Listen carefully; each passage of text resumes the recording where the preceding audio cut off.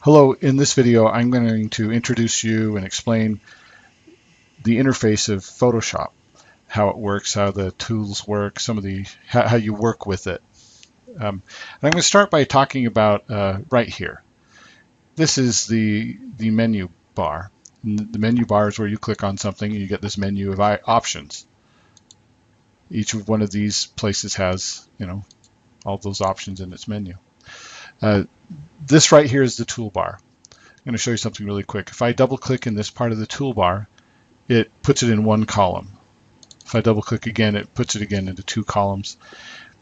If you don't have a lot of real estate on your screen, you may want to do it in two columns.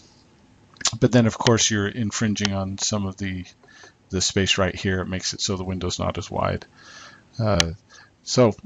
Right now, for the sake of this video, I am doing it in two columns. Usually when I use the full screen on my computer, I have enough space in my 1080p monitor to be able to show everything. These different tools have different options. In fact, there are more tools underneath most of these tools. So see these little arrows right here in the bottom right corner of each of these tools? If I click and hold down, it shows me other tools that are there. It'll also show me a keyboard shortcut for the tool.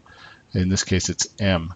Now, if I click M on my keyboard, if I'm on another tool, it takes me to the marquee tool. This is for selecting ellipses. So I can select an ellipse. If I hold down the Shift key while I'm selecting, it makes the ellipse selection circular. If I hold down the Alt key while I'm selecting, it starts creating an ellipse from the center. I'm going to show you that again. I did Control D to deselect. If I hold down Alt and just start clicking and dragging, where I started clicking and dragging is the center. Now, if I click outside that once, now if I click and drag the ellipse starts from the upper left-hand corner of where I started.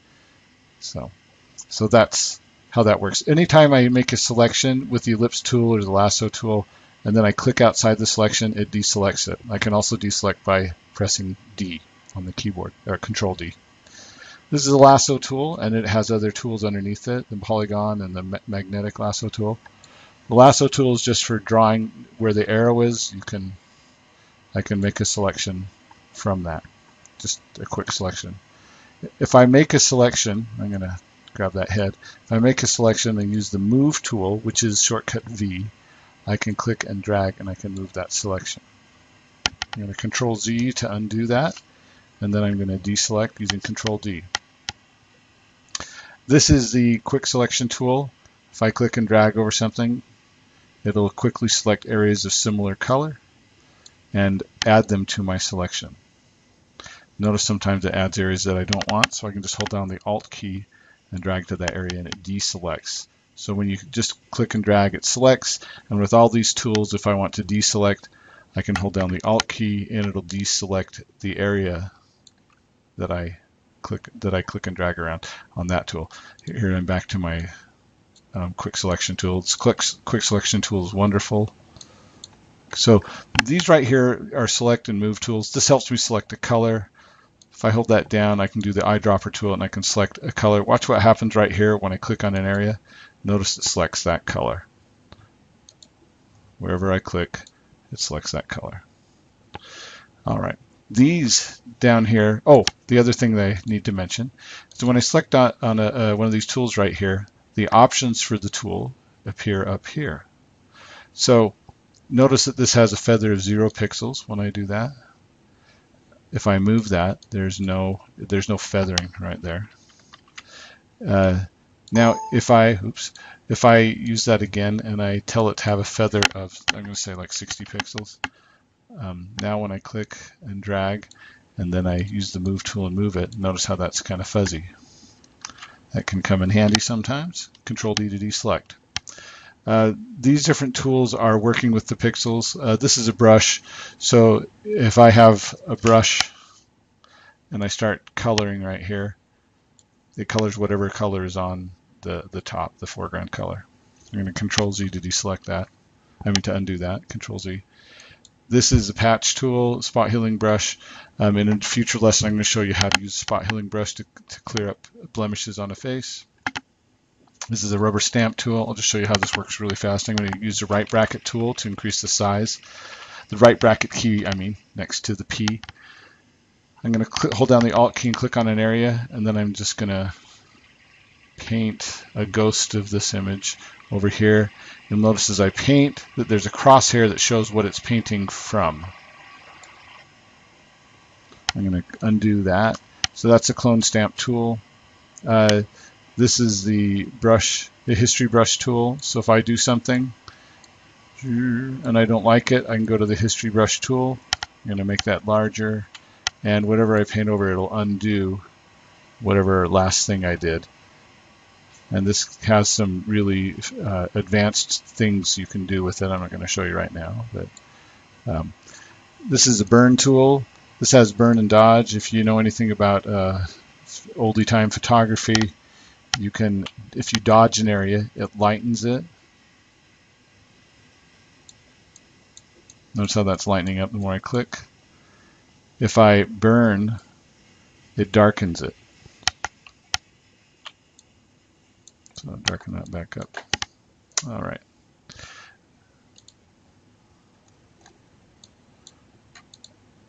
Now, what I did right there, this is the history button. There's a snapshot that the camera takes, the Photoshop takes whenever you first open up Photoshop. And at any point, I can take another snapshot and use it, go back to it in my history at any time. All right, so that's just a few tools I'm going to show you right there. Now, you should also know about the eraser tool. You can erase stuff easily. Now, I'm going to move over here and show you some of these options. You already saw that this is the history brush option, or just a history panel or pane. This is the colors. So I have this color right here that has this red, green, and blue value in it. If I want it to have lighter red, lighter green, and lighter blue, notice how this changes as I move those over. If I move them all the way over to 255, it's going to be white. If I move them, as you suspect, all the way to the left, it's going to be black. These are swatches, so we can choose colors by doing swatches also. Notice that the other slider bar right here, and when I click on these tabs, it changes between those. Here I have some brushes.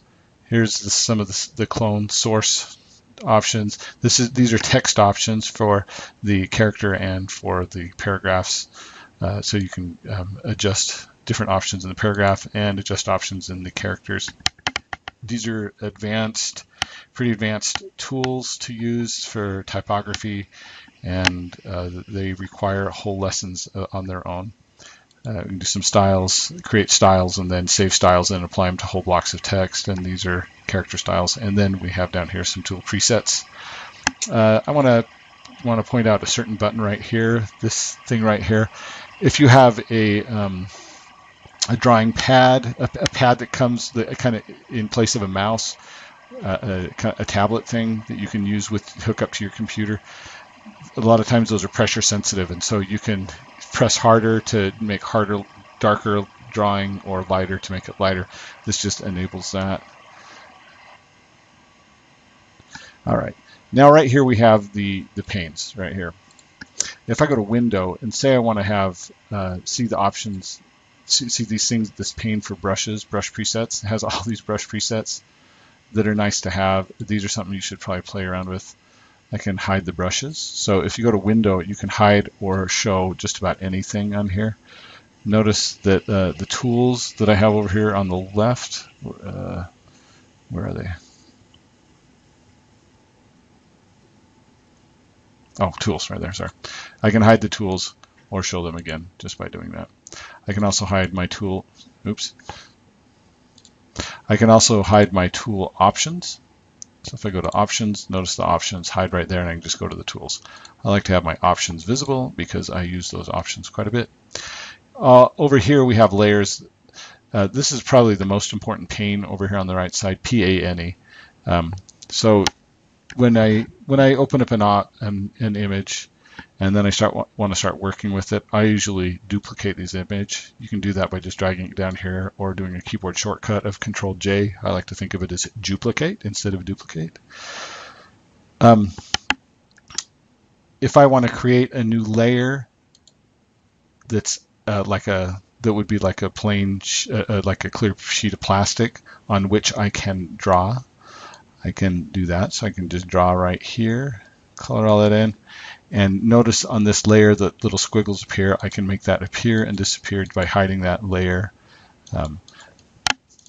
I can delete layers by dragging it down here, or I can hit delete with my keyboard and it deletes the layer. I'll do that. I can drag it, like I said, down here. And then I have these buttons right down here that lets me do different things, create a mask. We'll learn about masks, create fills and adjustment layers, and create a new group. You can group layers. And so working with layers is very important. Also, these blending modes, you can blend layers together, making different looks on them. And these are all these different blending modes. I'm not going to talk much about those right there, but I want you to be aware of all these things in the interface. The last thing I'm going to show you is down here at the bottom.